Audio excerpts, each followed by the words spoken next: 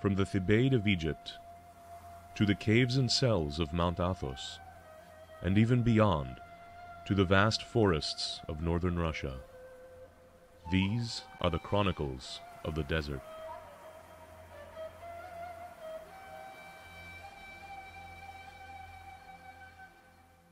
One day, a villager known as the Faster, for he received much praise for his fasting, journeyed into the desert and visited Abba Zeno in his cell.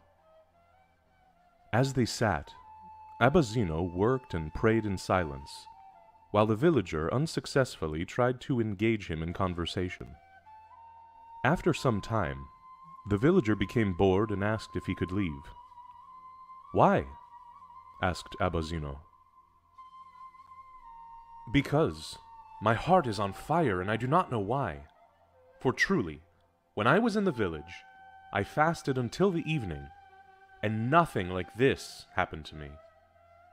"That is because," replied Abba Zeno, "in the village you fed yourself through your ears. But go away, and from now on, eat in the afternoon, and whatever you do, do it secretly."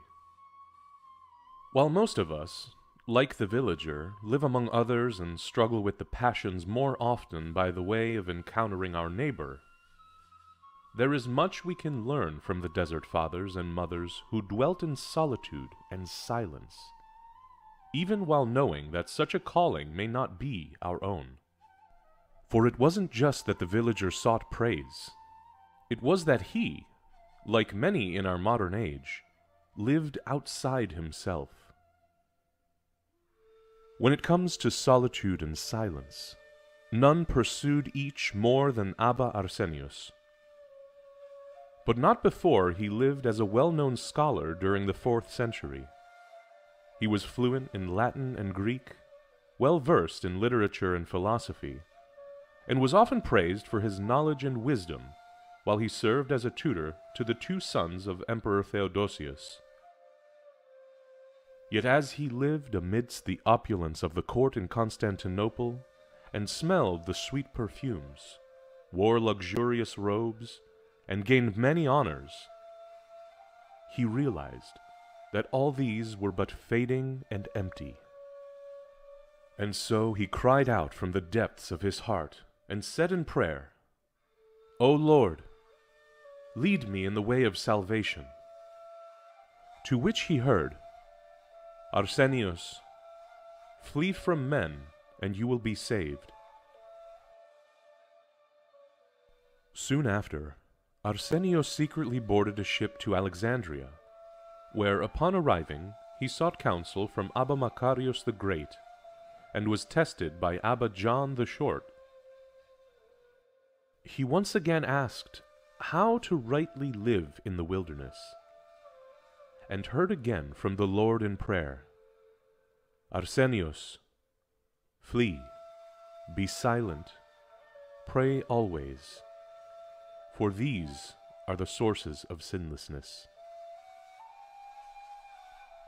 Heeding the call of the Lord, Arsenius settled in a solitary cell near the fathers at Cetis. By night he prayed and slept very little. By day he worked and prayed in silence and shed so many tears that a hollow was channeled into his chest. One day, several monks passed by Arsenius's cell and heard loud noises. "What could that be?" asked the first monk. "He's alone in there," replied the other.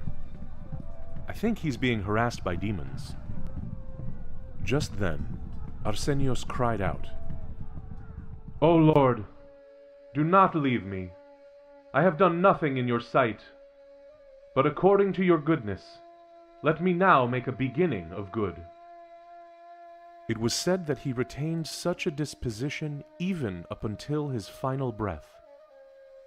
On Saturday nights, he would often leave his cell, turn his back on the sun, and stretch forth his hands in prayer, until once again the sun shone upon his face at dawn.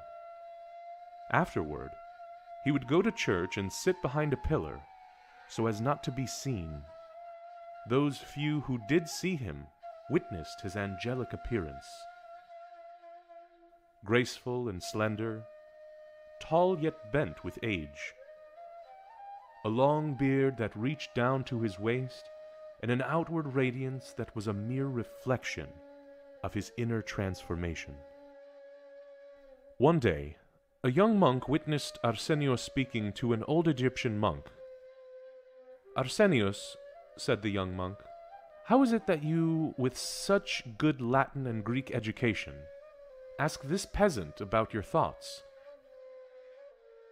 "I have indeed been taught Latin and Greek, but I do not know even the alphabet of this simple peasant." For their words of counsel, born of prayerful solitude and silence, were brief, but grace-filled, and beneficial to those who listened. For whereas the one who speaks many words reveals his own doubt and proclivity to vainglory, the friend of silence, according to St. John of the Ladder, draws near to God in faith, and by secretly conversing with him is enlightened. This seeking of silence begins by first restraining the tongue.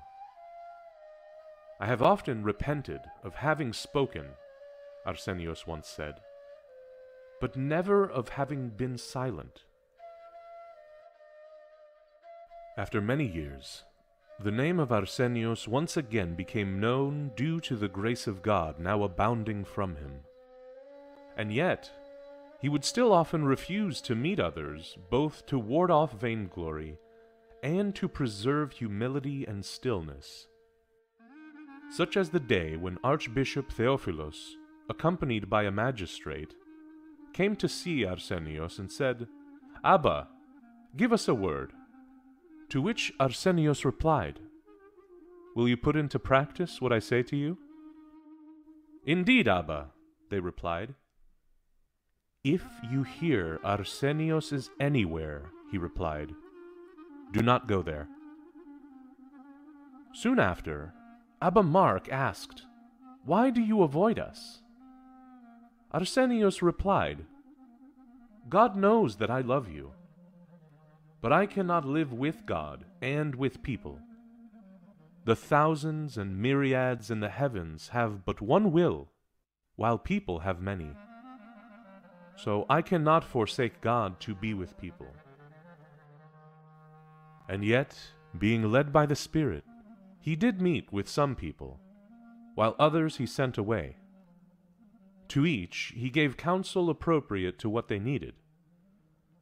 But even for those he turned away, he prayed fervently, knowing that the grace of God would be of more help than any words he could speak. One day an official from the capital came to see Arsenios, and brought him the will of a senator, who was also a relative of Arsenios. "Abba, he has left you an exceedingly large inheritance." Abba Arsenios refused the inheritance, only saying, "I was dead long before this senator who has just died." For Arsenios, by this time, had crucified his flesh, with its passions and desires, and sought only that inheritance which is unfading and imperishable. And through this dying to himself, he became fully alive, able to say along with St. Paul, "It is not I, but Christ who lives in me." One day, a young monk visited the Abba's cell. Not wanting to disturb the old man, he waited outside for a while. Finally, the young man peeked through a window to see if the Abba was even home. Just then, he saw Arsenios standing in prayer, entirely like a flame of fire. Astounded, the brother waited for some time before knocking.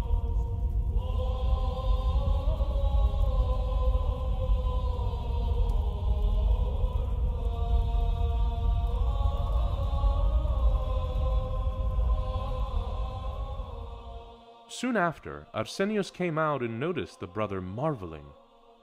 "Have you been knocking long? Did you see anything?" "No, Abba," replied the astonished monk.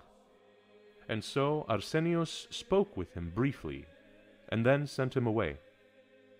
Much of the fruit of such prayer remained hidden, save for the many lives who unknowingly benefited from them, and for the few simple words that Arsenios offered his disciples from his own experience.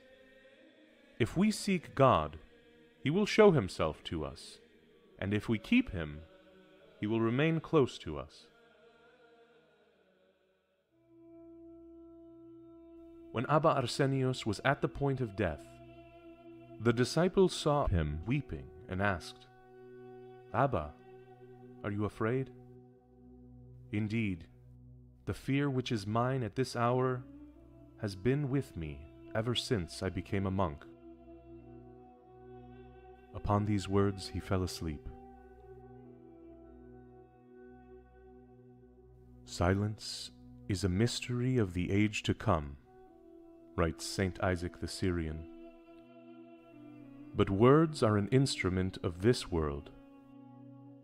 While most cannot take flight in so radical a manner as did Arsenios, we too can flee from the passions and the many distractions around us by drawing closer to God through prayer and silence on a regular basis. We can start by limiting our words, by being watchful over what we hear and say. This can, in turn, lead to a more inward silence, which, as St. John of the Ladder says, gives birth to prayer, preserves the fire within, and is a companion to the stillness which enables us to truly listen to God, to hear His voice, and to commune with Him.